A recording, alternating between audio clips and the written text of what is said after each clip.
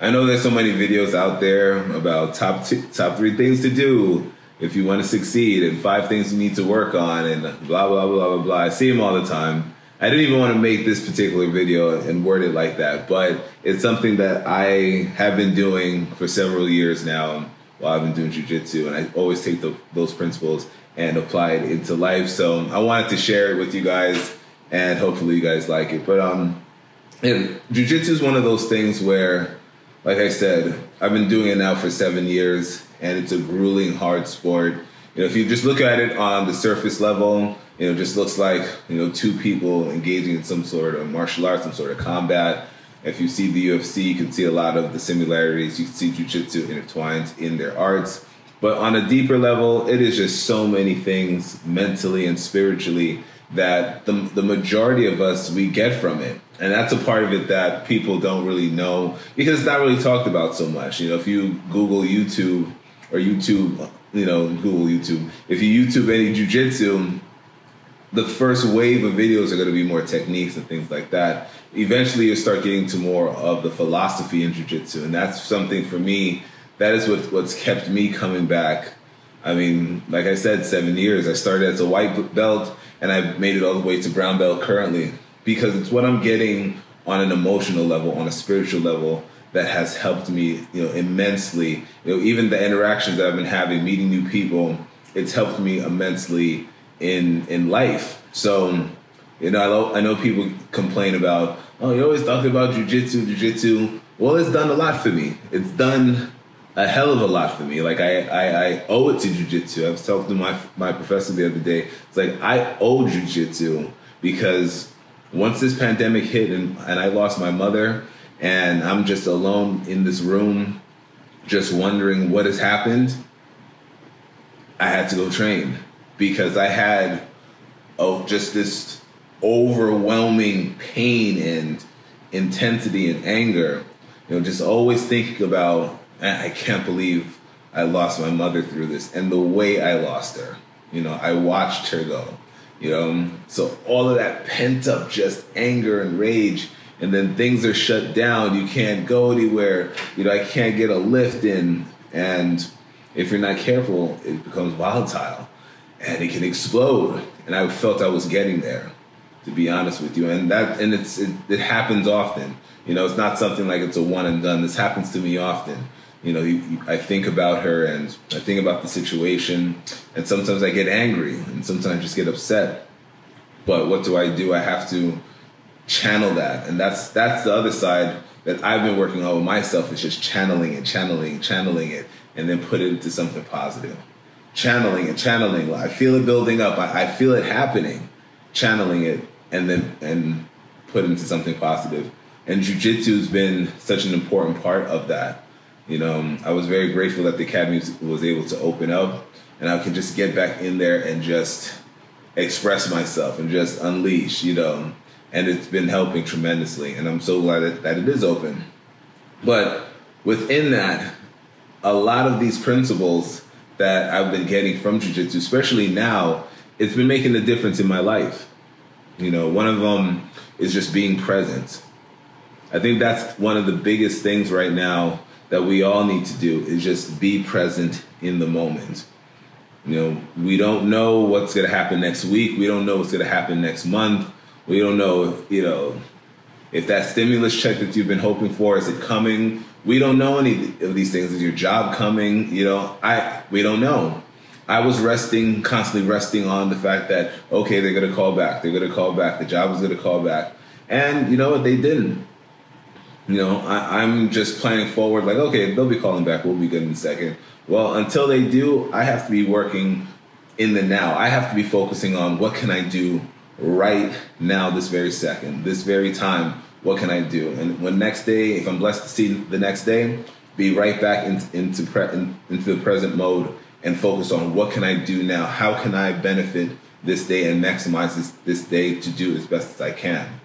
That's what being in the moment is. And then from then, those constant days that you've been putting in maximum work, they start to build up. You're stacking your W's until that opportunity is ready, that it might not have been the opportunity you initially wanted, but you've been putting in the work, you've been stacking, doing what you need to do. Maybe you have been working on the business, your own business.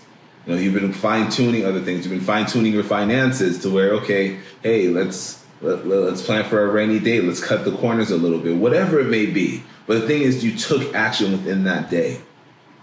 You just didn't say, we could do it tomorrow. No, you treated every day as if tomorrow is going to happen. You have to treat it like that. You have to treat every day like it's no tomorrow to just maximize the whole day and be as efficient as possible in getting things done.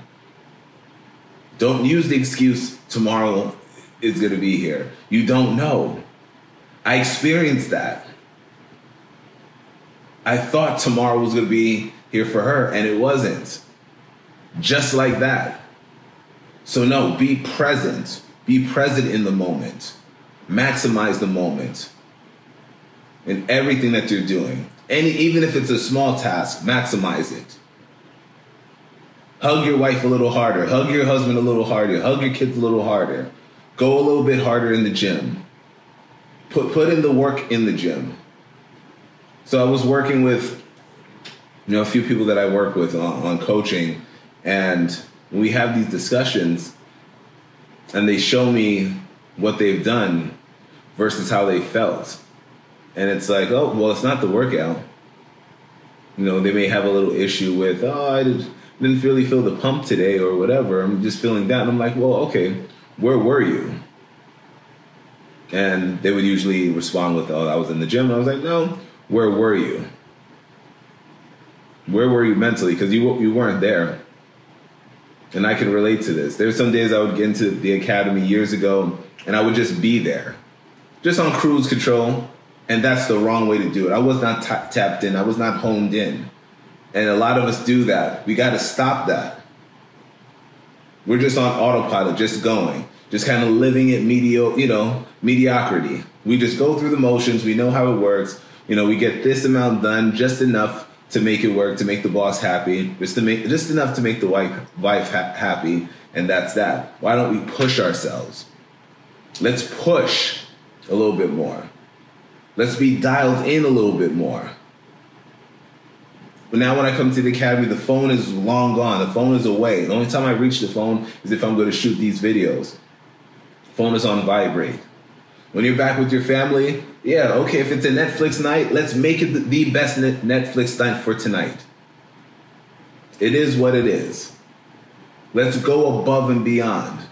Let's go hard every day in all aspects of our life. Let's go hard with our workouts. Let's go hard with loving our family. Let's go harder with building with our family. Let's go harder with building with yourself. Let's set the bar just a little bit higher instead of just riding this coasting wave. Let's take it up a notch.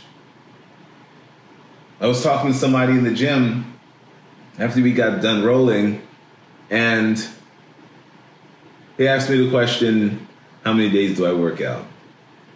And I'm like, every day, which I don't like answering that question because most of the time people don't believe me. I was like, I'm in the academy every day. And then he asked me again, no, you're not. How many days are you in there? Every day. He's like, you're crazy. I couldn't do it. What are you, nuts? Well, that's my normal. That's my crazy then. That's my going hard. Because I understand the process. That's me going hard every day because I'm making the commitment to be better. What are you guys making the commitment to be better at? Yourself, your physique, your body? You want to change your body? What is it that you want to do? Go hard. Be in the moment. Another one that I think it just, all of these just tie into it. Expose yourself.